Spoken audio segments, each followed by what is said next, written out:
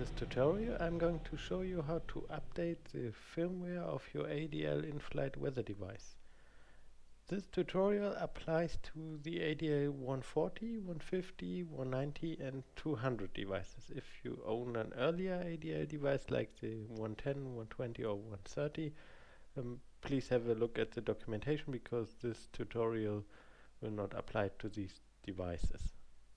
So to update the firmware, which is the basic operating software of the device, which is running on the device, not to confuse with the actual iPad or Android app, please power up the ADL device like normal, either on your aircraft or connect the power lead to your car, or if you have a power connection at home, power it up at home.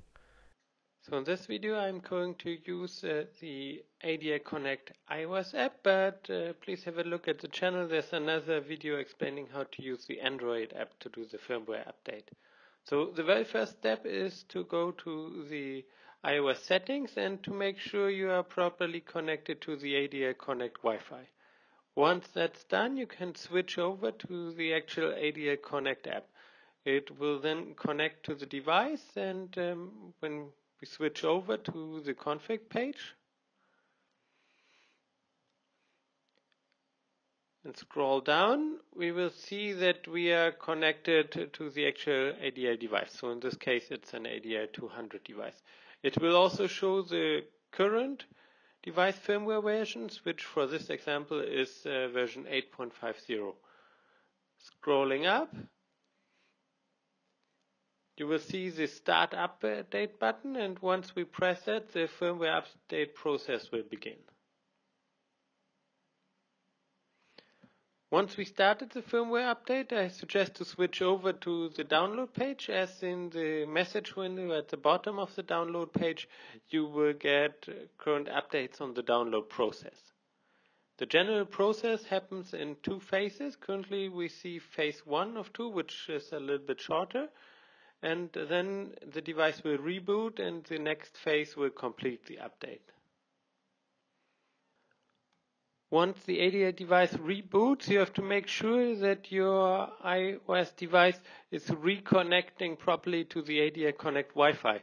If you have only one Wi-Fi in range, this will probably happen automatically. But if you have multiple Wi-Fi in range, it could be that the iPad connects to another Wi-Fi and then the update process cannot continue. Therefore, if you are in doubt, just switch over to the iPad settings and make sure you are again connected to the ADLConnect Wi-Fi after the reboot. Then we switch back to the ADLConnect Wi-Fi, and now we see that the second phase of the update will begin. At the top of the screen you will also see ADL firmware updating instead of the normal indications. This phase will take a little bit longer than the first one. For this video I accelerated the process a little bit, but you can expect about 5 minutes for the whole update process with phase 1 and phase 2. Please note in previous versions this used to be quite a bit slower, more like 10 minutes, but we improved the software and now it's down to about 5 minutes. If you currently don't need the weather downloads from your ADL device in flight, you can also do this update in flight. You only have to be aware that you have to keep the ADLConnect app open for approximately 5 minutes, so you will not be able to use the iPad for any other purposes during this duration. And also you have to make sure that the screensaver of the iPad is not going to kick in, so the ADLConnect app stays open and operating for this duration. Finally, at the end of the second phase of the firmware update process, the device will reboot again, and now it will run on the new firmware version and be ready to use immediately. Thanks a lot for watching and fly safe.